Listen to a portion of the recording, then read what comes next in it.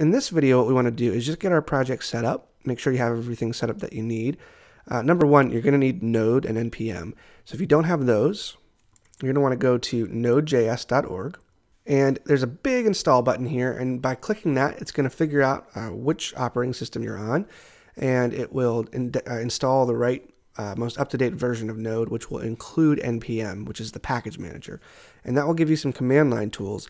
We will be doing some things on the command line. That's where the tests are going to get run for the most part. So you'll need to follow along there. But most of what you can do there is just copy exactly what I'm typing. And if you use a Mac or a Linux machine, you'll be fine. If you use a Windows machine, you're going to want to install something called Cygwin, C-Y-G-W-I-N. And if you want to follow along with me, because that's going to give you bash commands, which are what I'll be typing.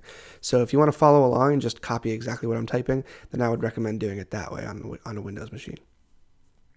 All right, so once you have Node and NPM installed, you'll get a project course here, and in the notes will be the code if you want to download it and start there. But I've called mine Mocha course, and I'll be in this project directory for the entire course. And so what we'll do is most of the time we're going to be running Node from here or NPM from here with a few other commands that you'll see as we go. So in my editor, I'm just going to show you what's in here already. And this text is kind of small. So in my editor, let's go over what is in this folder out of the gate. So we have a lib folder, and that's where we'll put packages that we write. There's nothing in there yet.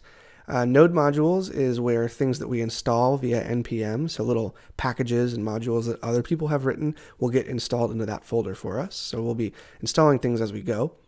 Test is where we'll put our tests as we write them. And in the next video, we'll write our first test together.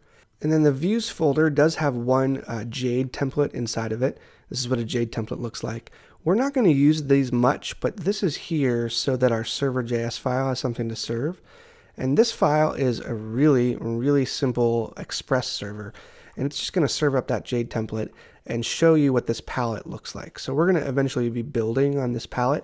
Just wanted to give you kind of a baseline of something that you might actually use. So if we were building a website that had color palettes on it, how would we get that palette? How would we convert hex codes to RGB values? And so we'll be expanding on this as we go, but we'll actually leave this server file behind pretty quickly. And so this is just here if you want to play with our results. You can go ahead and take what we build in our functions and put it on this server and watch it. So just to show you that it works, we'll go under the command line and use node server.js. And that's all we have to do to get that Express app running. And it's just going to do this. It's going to look like maybe it broke your terminal, but it didn't. It's just listening. And so until you do Control-C, it will continue to listen. And in the browser, if we go to localhost 9000 for me, it might be 8000 for you, depending on what state it's in. But we've got this really delicious, yummy looking color palette that's actually pretty awful because I just picked the hex colors at random. But you can see we've got a palette that's being put out onto the page. And so that should be all you need to get started. So the rest of everything we do, you'll be just following along with me as we write tests and figure out how tests should be written. So in the next video, we'll jump in and start writing our first test.